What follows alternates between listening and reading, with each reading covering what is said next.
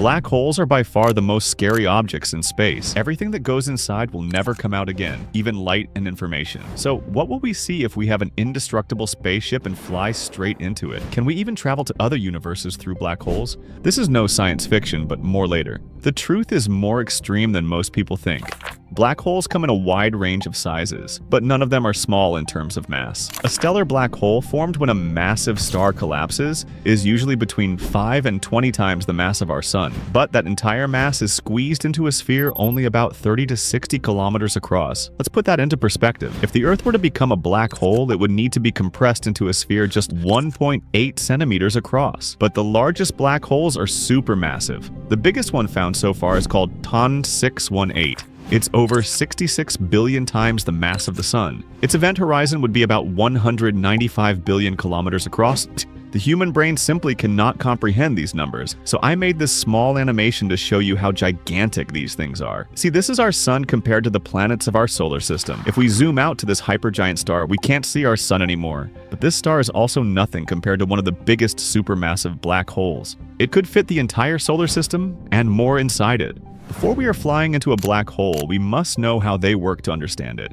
It all starts at the event horizon, the outer boundary of a black hole. It's not a surface or a shell. It's the point where escape becomes impossible, even for light. Once something crosses the event horizon, it can never return. One of the strangest effects near black holes is time dilation. According to Einstein's general relativity, time slows down in strong gravity. The closer you are to a black hole, the more time slows for you, compared to someone farther away. In space, there is a dimension called space-time. Just imagine it as a flat surface where every object in space lays on. Every object with mass will curve this surface. The more mass, the more space-time will bend. And black holes totally bend it, forming these funnels. That means time stops there. Let's say an astronaut is falling into a black hole. From their perspective, time feels normal. They see their clock ticking and everything seems continuous. But someone watching from a safe distance would see their clock ticking slower and slower. The astronaut would appear to freeze near the event horizon. So let's say we build a spaceship that's completely indestructible. No gravity can crush it, and we send it into a black hole. The crew crosses the horizon with no sudden jolt. There's no barrier to hit. Space just keeps falling inward. Time feels normal to them, but they cannot send any information back. As they go deeper, gravity increases. Tidal forces stretch space and matter. Eventually, the ship reaches the core, the place where space and time stop behaving normally. According to classical general relativity, everything inside the event horizon is pulled to a single point, the singularity. This is where gravity becomes infinite, space-time curves infinitely, and all matter is crushed into zero volume. But most physicists think this can't be the full story. The singularity is a prediction of equations, but it may mean that our math is incomplete.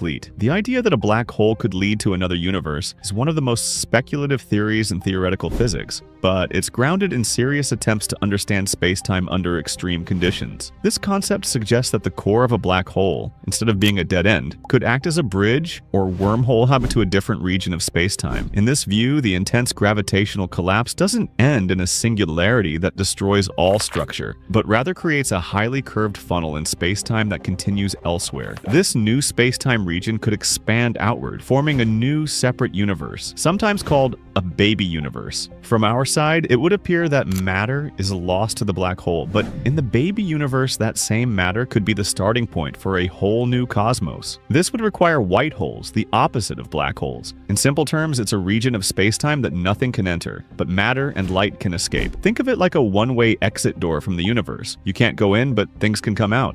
White holes were first predicted as a mathematical twin of black holes. When physicists looked at Einstein's equations of general relativity, they realized if you flip the timeline of a black hole, you get something that behaves exactly like a white hole. There is no clear evidence that white holes exist, but the interesting thing is, physics sometimes demands them. If black holes exist as solutions in Einstein's equations, then their mirror images, white holes, must also exist mathematically. And now, think about it. The Big Bang was a moment when everything, all matter, all energy, all space-time, erupted outward from a single point. Nothing could enter that singularity, but everything came out. That sounds eerily similar to how a white hole is described. The theory suggests that in another universe, a gigantic black hole swallowed more and more matter and energy, packing it into an extreme state. Eventually, the density and pressure became so enormous that instead of collapsing endlessly, all that energy burst outward. not back into the same universe, but into a new one. In this framework, our universe could be just one link in a chain. Black holes in our cosmos might constantly create new universes on the other side. Those baby universes could have different physical constants, different particles, or even entirely different laws of physics. String theory also supports this idea. String theory is one of the most ambitious attempts to describe all of nature's forces with one framework. Instead of treating particles as tiny points, string theory suggests that everything is made of incredibly small vibrating strings. The way these strings vibrate determines whether we see them as matter, light, or other fundamental forces. Now here's where it connects to our topic. String theory does not only need the 3 dimensions of space and 1 of time. For the math to work, it requires additional dimensions, possibly 10 or even 11 in total. Most of these dimensions are hidden from our view, curled up so small that we cannot detect them. According to one idea within this theory, our universe is like a 3-dimensional membrane floating inside this higher dimensional space. But we may not be alone. Other brains could also exist parallel to ours, separated by only a tiny distance in a higher dimension that we cannot perceive. But the entire idea of black holes leading to other universes is still completely hypothetical. One of the main challenges is that any such bridge would be unstable and likely collapse immediately unless exotic matter with negative energy somehow keeps it open, which is purely theoretical. Nonetheless, the idea remains a serious candidate in the ongoing effort to understand what happens beyond the event horizon. Write your opinion in the comments. What do you think what we will see inside a black hole?